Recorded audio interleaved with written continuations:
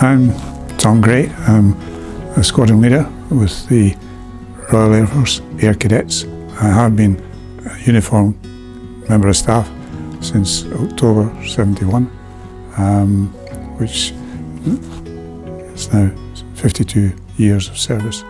Tom has served for over 50 years in the Royal Air Force Air Cadets, and his passion throughout that time, you know, from being a cadet himself all the way through to volunteering different guises, has seen him work for over that period of time. It's really difficult to imagine doing something for 50 years. That's an insanely long period of time, a lot longer than I've been alive anyway.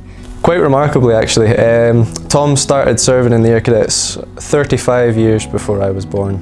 The fact that he was able to do such a long period of service is kind of crazy to me, to be honest. The reason why we're here to celebrate Tom's achievements is his just devotion to being a volunteer and the time that he's put in over so many years. Receiving the 6th class was something I didn't expect to achieve. So for me to present Tom with his 6th class to his Cadet Forces Medal was a significant and really special moment. Having been one of his cadets and coming now full circle to command the region in which I was a cadet, and then be able to present him with that medal meant a huge amount.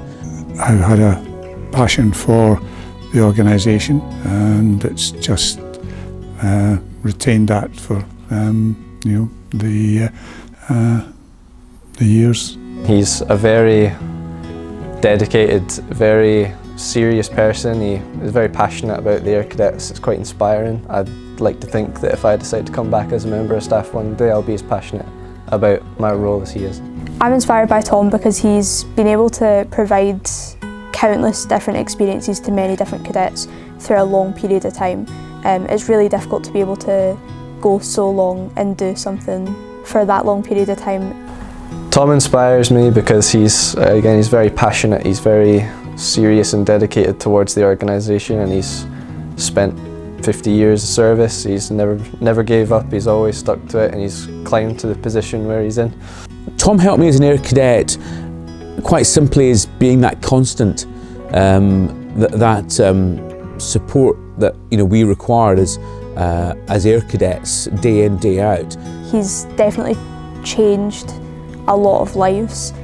Cadets is an experience that a lot of people obviously don't really go for, but being in cadets can really shape a young person and the skills and stuff that they'll take into their adult life.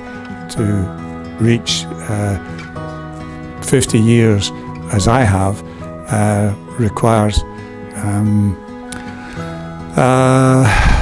patience, enthusiasm, and the enthusiasm of others to keep yourself motivated.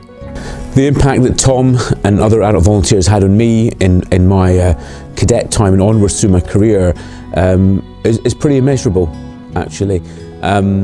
What they instilled in me as a youngster, all the range of disciplines that you learn as a cadet, your sense of duty, discipline, camaraderie, and different roles that you could actually play within the cadets carried on into my adult career in the Royal Air Force, and they were like the bedrock for me as I went forward.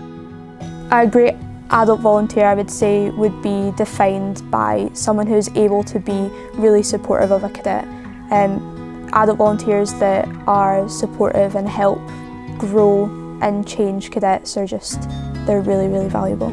The adult volunteers honestly make or break most of the activities that we do. If you have great adult volunteers on an activity, the activity is going to be great, really, no matter what you're doing. Without them, we wouldn't have instructors, we wouldn't be able to go out and do all the events that we do, and you can't have the organisation without them. Adult volunteers are the reason that our organisation is able to run the way that it is. They provide amazing experiences to all of our cadets and support us and allow us to gain different skills and provide really unique experiences that you really aren't able to get at many other organisations.